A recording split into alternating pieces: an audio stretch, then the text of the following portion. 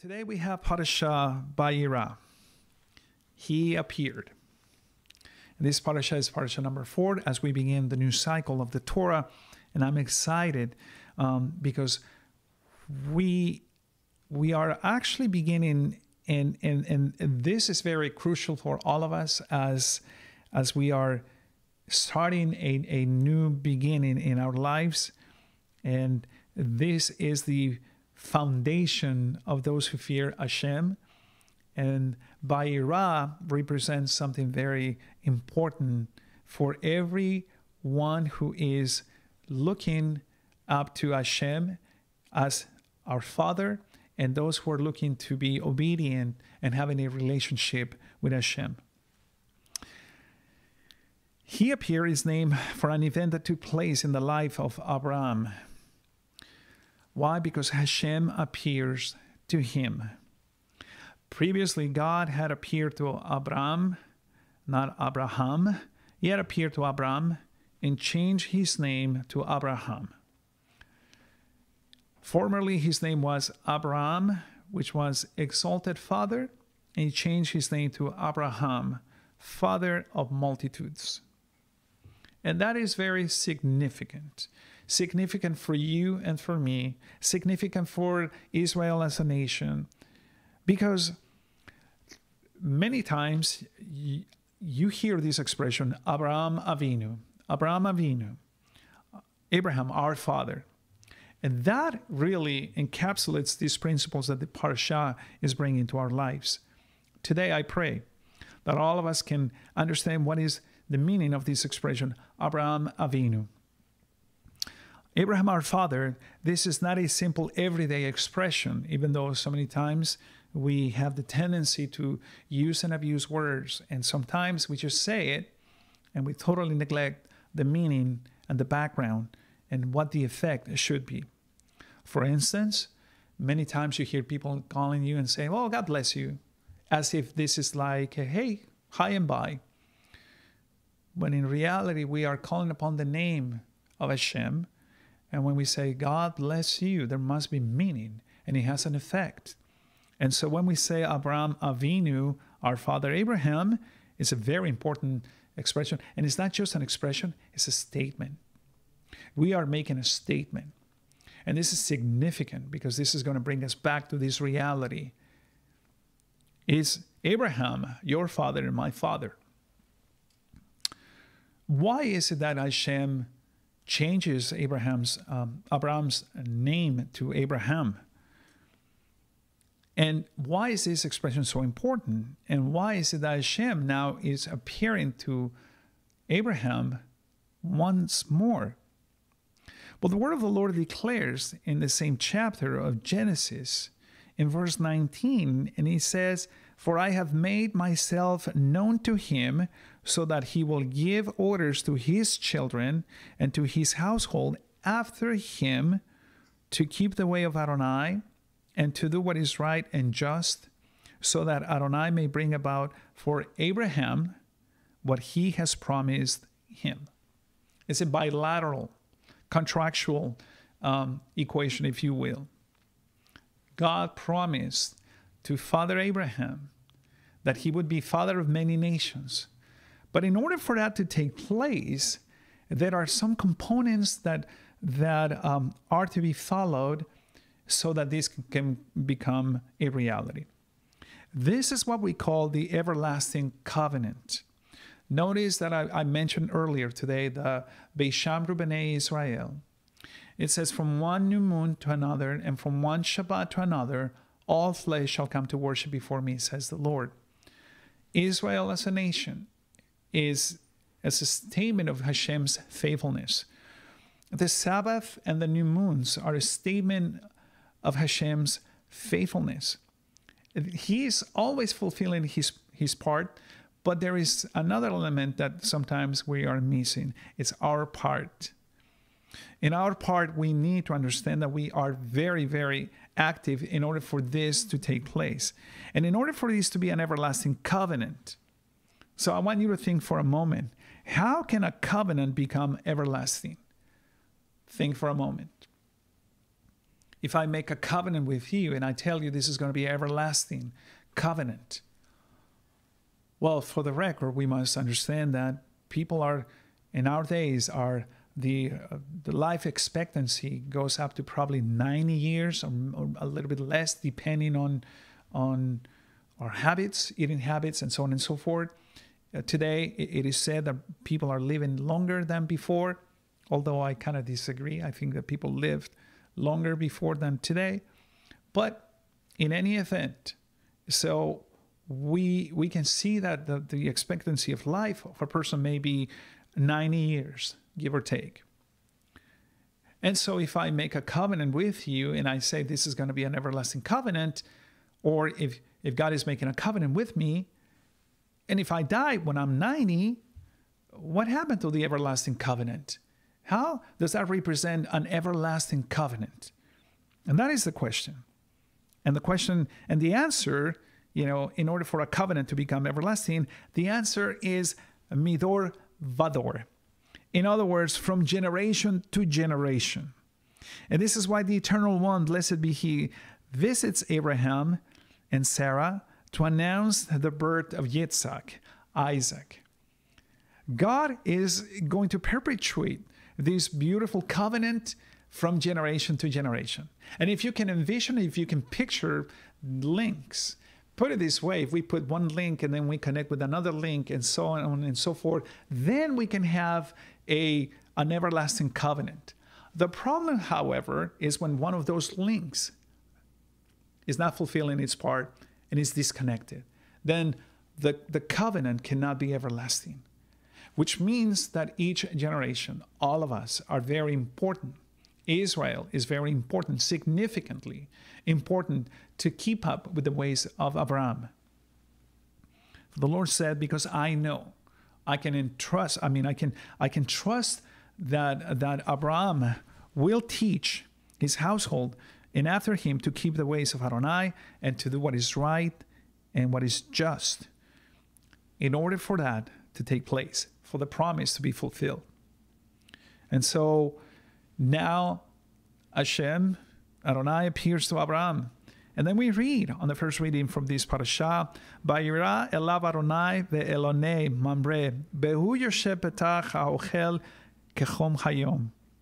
God appeared to Abraham in the plains of Mamre while he was sitting at the entrance of the tent in the hottest part of the day. Adonai appeared to Abraham. And so he appears to him, but this is very significant, and I'm excited because you must think about it.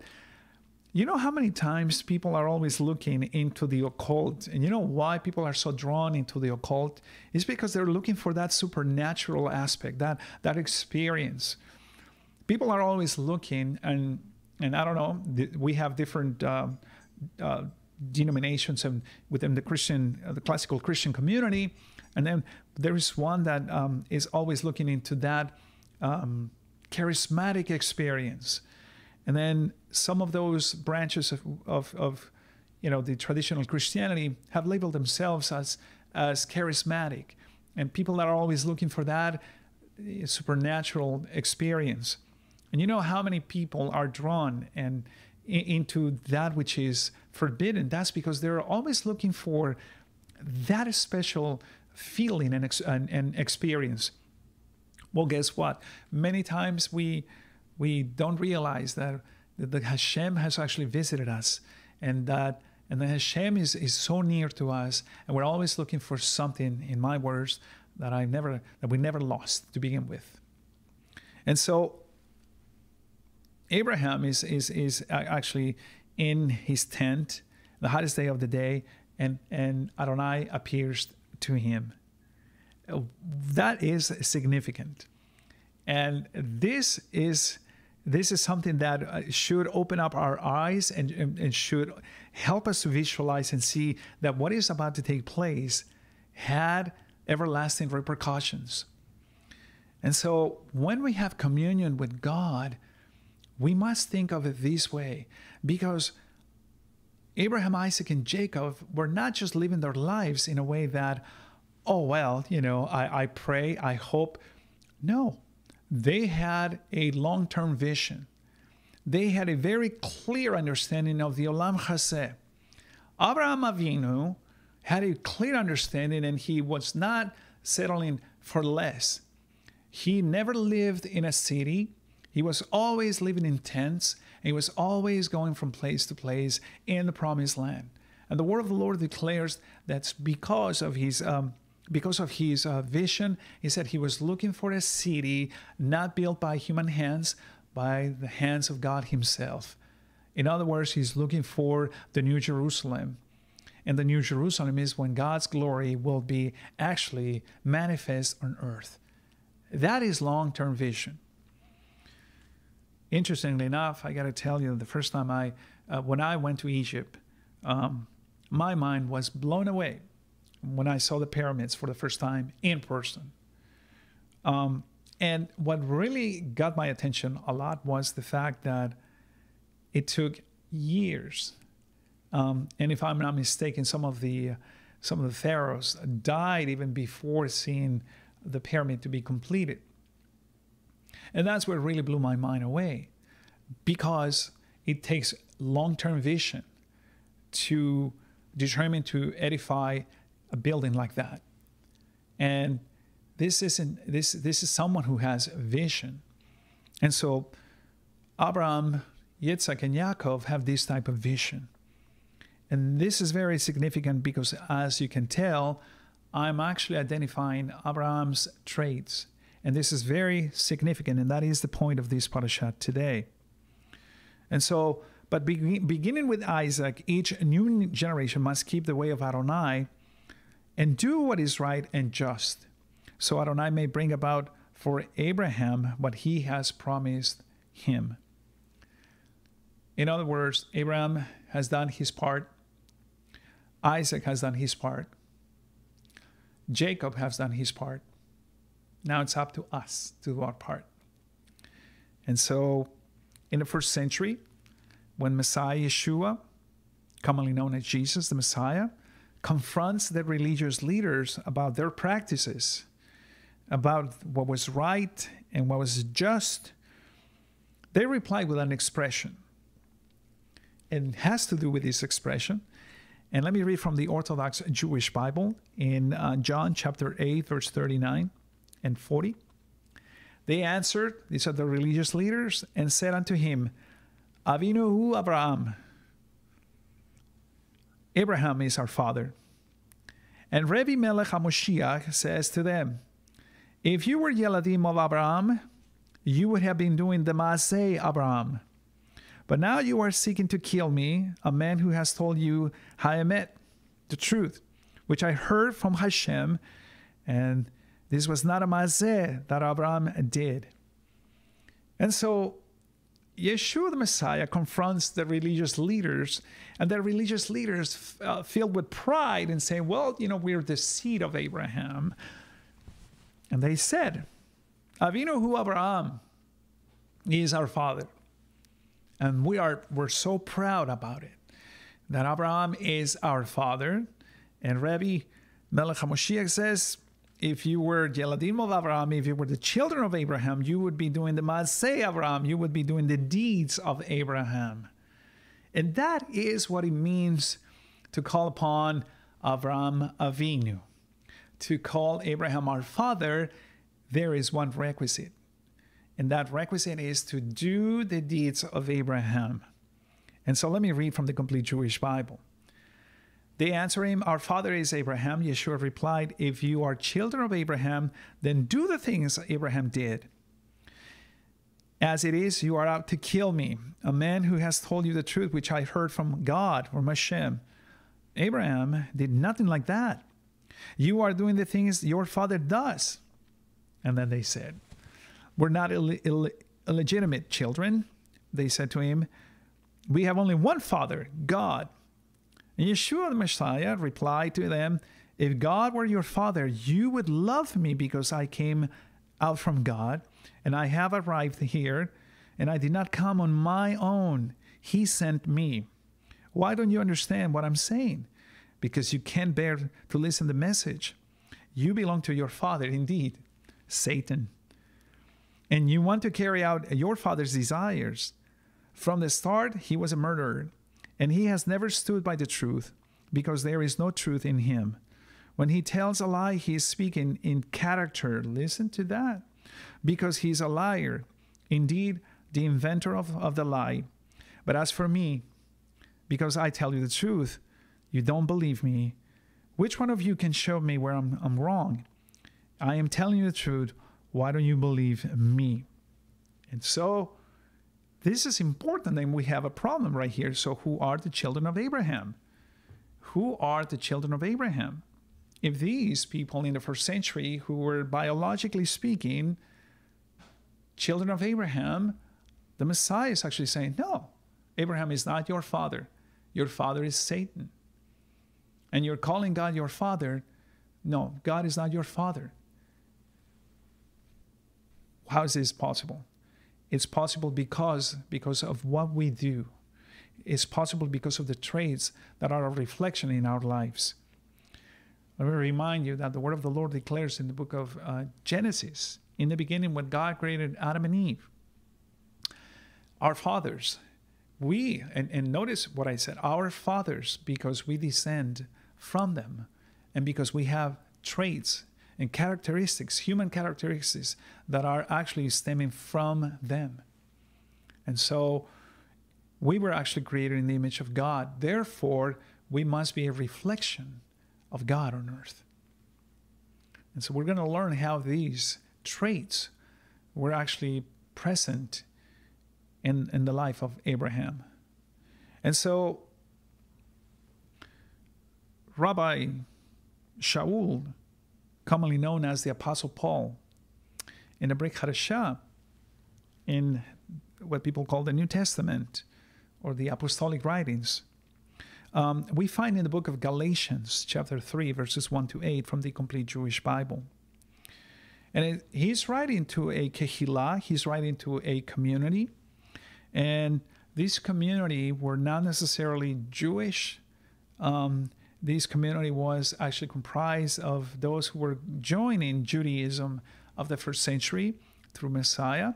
They came to know Messiah, and so they accepted Yeshua as the Messiah of Israel, and then they were joining to practice Messianic Judaism or Judaism of the first century in the light and understanding of Messiah. But then something happened, and some of the people of this community took a different shift, and they were thinking that they could become children of Abraham by applying the legalistic observances of Judaism. And don't get me wrong, there is nothing wrong if some people are practicing that. We have different lifestyles. We have people within Judaism. We have the Reform community. We have the Orthodox community. We have the ultra-Orthodox community. We have the Hasidic, the Haredim, and so on and so forth. And those are lifestyles. Those are a set of rules that people are actually embracing as their way of living. The problem with that is when people are looking for justification through those deeds. And that is the problem. The Torah is actually telling us that we must help those who are in need, and that is a mitzvah, and we do that. But the problem is when we take it upon ourselves and we are bragging about it, then that mitzvah is no longer valid because we are bragging about it. So we're doing it to be seen, and that is the problem. So that is the context that we actually find in the book of Galatians. And so Rabbi Shaul writes to them, and he's kind of harsh. And then he is addressing this issue in the way it's supposed to be confronted. And so let me read from the Complete Jewish Bible. You stupid Galatians, who has put you under a spell? Before your very eyes, Yeshua the Messiah was clearly portrayed as having been put to death as a criminal, meaning fulfilling the promise that he was going to be executed as a criminal. And we find that in the book of Isaiah. I want to know from you just this one thing. Did you receive the Spirit, capital S, this is the Spirit of Hashem, by legalistic observance of Torah commands, or by trusting in what you heard and being faithful to it? In other words, are you being redeemed and elevated before Hashem because of trust or because of your legal observances? And so he asks another question again, are you that stupid? Having begun with the Spirit's power, do you think that you can reach the goal under your own power? Have you suffered so much for nothing? Is that, if that's the way you think, your suffering certainly will have been for nothing. What about God, who supplies you with the Spirit and works miracles among you? Does he do it because of your legalistic observance of Torah commands, or because your trust in what you heard and are faithful to it? Verse 6. It was the same with Abraham. He trusted God and was faithful to him, and that was credited to his account as righteousness. Be assured then that it is those who live by the trusting and being faithful who are really children of Abraham.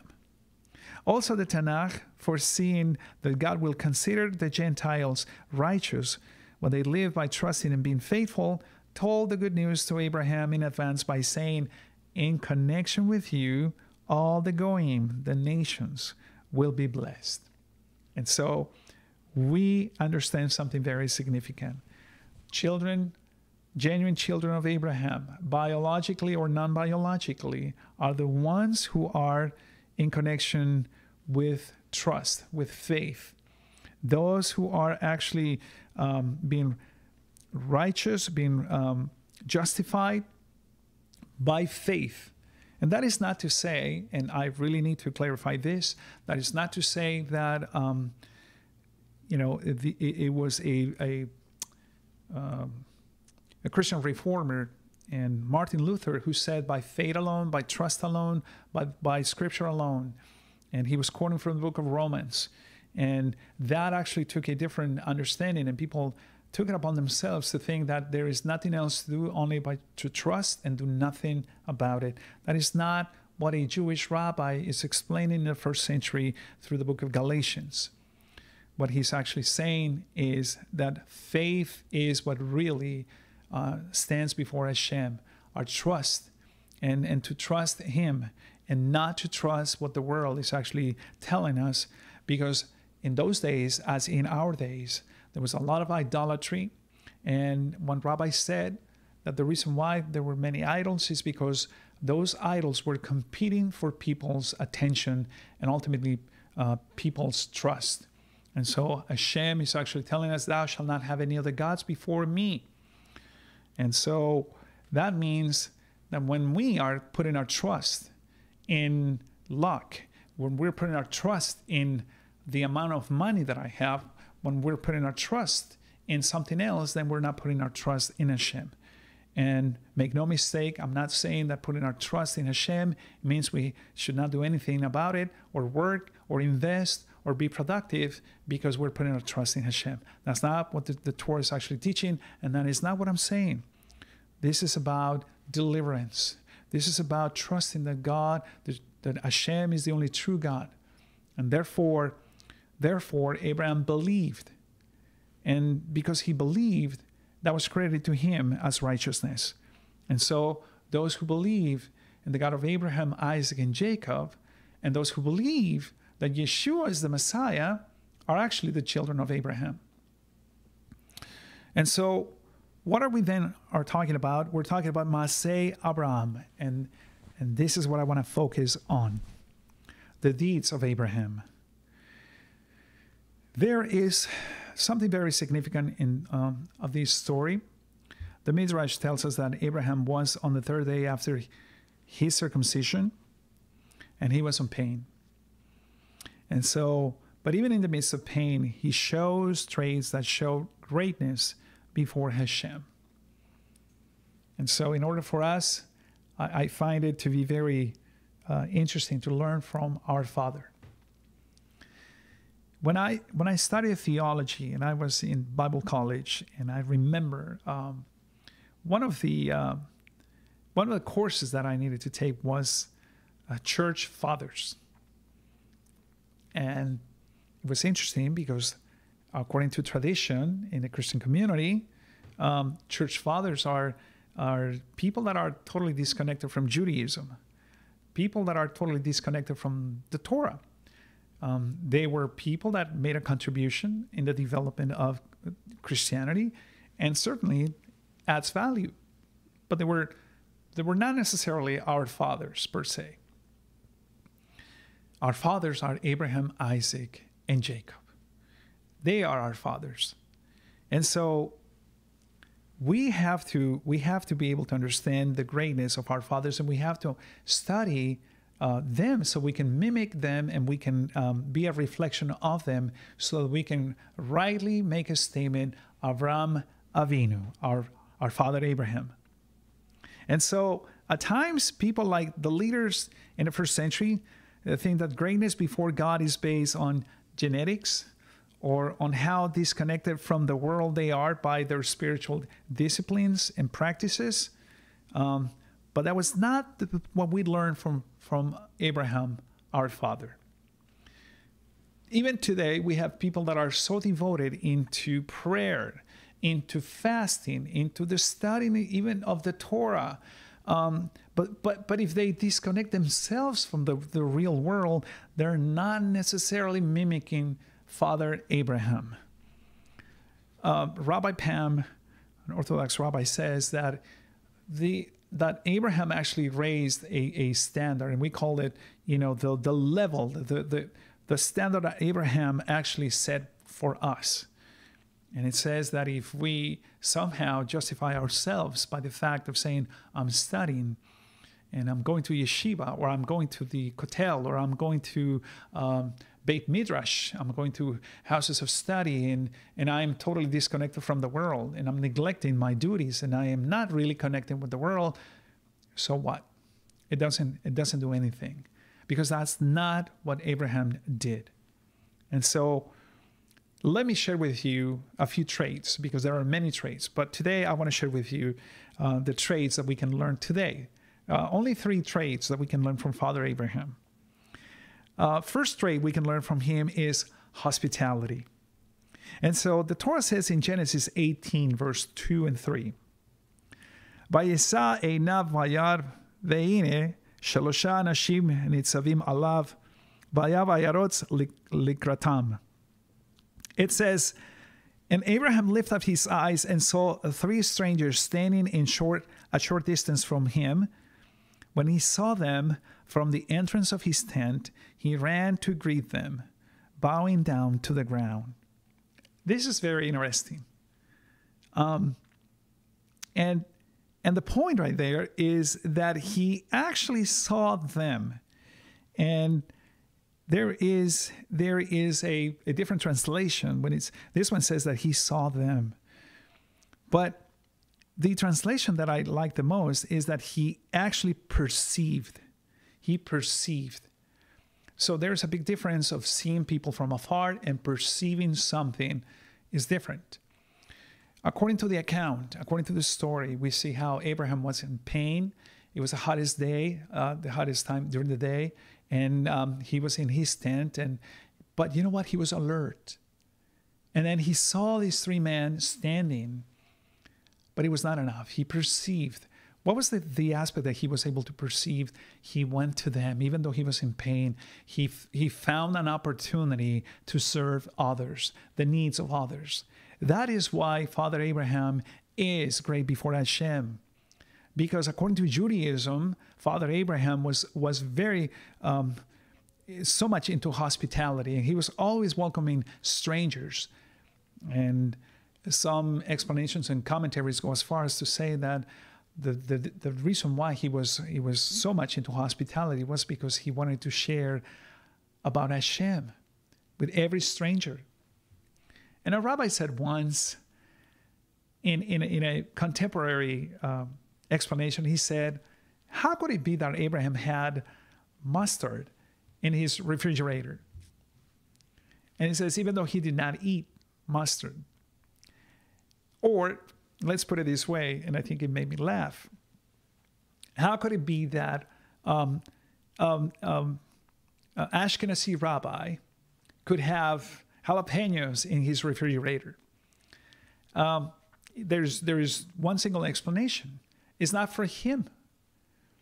And that's because he's always concerned about the fact or the possibility of someone else who might appreciate eating jalapenos, or in this case, in the point of this rabbi, as he was sharing regarding this parasha, is that Abraham was concerned for the needs of others. He was not thinking for himself, but he was always thinking for others. So even though he was in pain, he was ready to take action, and he ran toward them. And again, one rabbi considers this Abraham's level, a person who is concerned for the needs of others. And how do we apply this principle? We don't have to go far and find that quote-unquote other person. We don't have to be looking for that in different places. We can actually begin at home with our wives, with our husbands, our children, our siblings, our neighbors, and then we can expand thereon and find for opportunities to be just like Father Abraham. There is a huge distance in connection between Father Abraham, as we read it in the book of Genesis, as in the first century when the leaders are saying, our father is Abraham. Huge disconnection. And I find it very opportune for us this morning to actually reconnect and be able to learn about our Father Abraham. The beauty of it, to practice hospitality is very significant, and that was one of his traits. The second trait is that this is very beautiful. If you paid attention to the parasha, let me go back and read it. The second trait is this. It says, verse 3, he said, "My Lord, if I have found favor in your sight, please don't leave your servant. Please let me send for some water so that you can wash your feet." He was welcoming and he was providing for the needs. Then rest under the tree. And then this is the second trait. I will bring a piece of bread. Notice that he only offered, I will bring a piece of bread. He did not offer much. He said, I will bring a piece of bread. Now you come to your servant, refresh yourselves before going on. And they said, very well. They replied, do what you have said. The second trait that we learn from our father Abraham is that he offered the essential, but in the end, he gave more than that. He actually offered them a banquet with the best. If you notice, even though he was in pain, even though we don't see him thinking, oh my goodness, but if I give this, what's going to happen? Or I can do it maybe next week. Maybe if they come back, we can do that next week. That is what set him apart. That is our father Abraham. And we need to learn from him. And I like that. I really like this second trait. This is awesome. He offered the essential, but he gave more.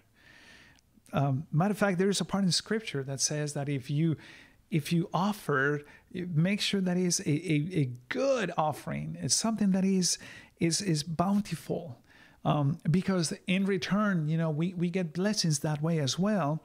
And we're not doing it for the return of the blessings, but we're doing just because Father Abraham did it, because he was filled with God's presence. And so he offered a piece of bread, but he gave them a banquet, the best.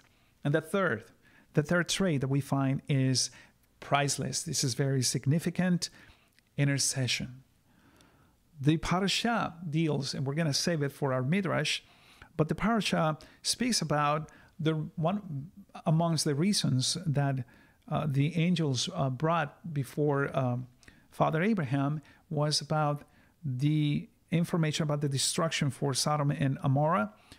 And so question is, why was Hashem revealing that to Abraham, even though the Scripture declares? Well, because we became friends. Well, because you and I have a relationship, I'm not going to hide things from you, so I'm going to share that with you. And if this is the case, then this is what's happening. So I got to let you know that I will be destroying these two cities because of their sin. And so what was the reaction of Father Abraham? He interceded for them.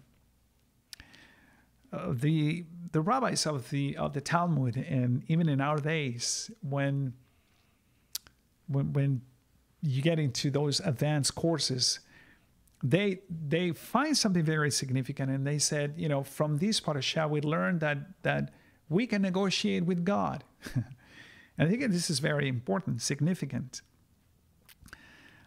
because if you develop a relationship, and then there are rights, and then we have responsibilities, but we also have some rights.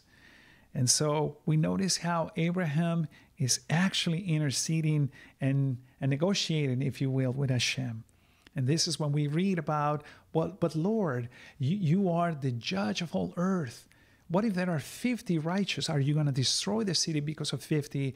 And what about 40 and 30 and 20 and ultimately 10? And Hashem, being so gracious and so patient, he said, if there are 10, I will not destroy the city. Hence, we learn the minyan, which is a group of 10 males in Judaism in order for a prayer group to exist. And so, interesting, because it's not necessarily set in stone. That is just a norm that helps our communities to keep up with the fire of prayer every morning, every day. But again, this is why, according to the Torah and the commentators, Abraham and not Noach became the patriarch of the Jewish people. Why? Because Abraham was able to, he had these traits and he interceded. This is very significant. We should not take it upon ourselves to say, like for instance in our days and what is taking place in America, whether your political affiliation, your inclination towards one party or the other, we should not neglect the fact that we must intercede for all of them. And so this is something that we learn from Abraham. And so a recap, let me tell you, Abraham's children must reflect his traits. So let us embrace these traits and raise ourselves to the greatness of our father Abraham, not becoming religious, but rather becoming great in the Maseh Abraham and the deeds of Abraham. And first and foremost, by trusting Hashem through Messiah. Because Father Abraham became a father of multitudes because of his trust. And then be ready to perceive and run to do something for others. And you know what? Offer the essential and give more. And last but not least, always intercede for others. And you know why? Because the word of the Lord declares in Hebrews chapter 13, verses 1 and 2 from the Complete Jewish Bible. Let brotherly friendship continue, but don't forget to be friendly to outsiders. For in so doing, some people, without knowing, have entertained angels.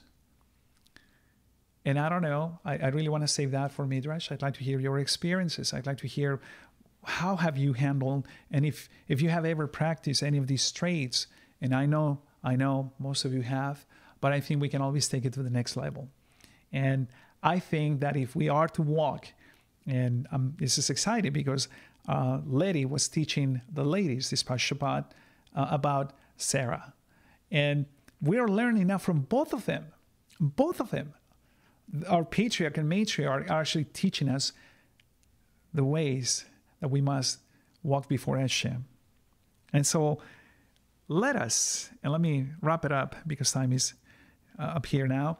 Let us keep up the eternal covenant from generation to generation by doing the deeds of Abraham, so we can call him Abraham Avinu, Abraham our father. And so let's pray. Let's bow our heads and let's pray. Avinu Shabbat Shamayim, our Heavenly Father, the importance of realizing that we are called by your name, the importance of calling those righteous men and women before us that have set a path for us. And we learn a lot. And Father, today more than ever, we need to awaken those traits and exercise those traits, because that is what you desire. And all of that actually takes us back to the second greatest commandment. You must love your neighbor as yourself. Because in loving others, we are actually loving you. Because there is no way we can love our neighbor without having your love. And because you are love. Because rightly stated, God is love. And so, Father, we pray that every day as we are beginning the new cycle of the Torah, and as we have embarked ourselves in understanding and studying those who were before us, and this is the foundation of those who are approaching you. And there is a process that all of us we need to be acquainted with. So, Father, we pray that you can help us to open our eyes and see, and we can change our ways.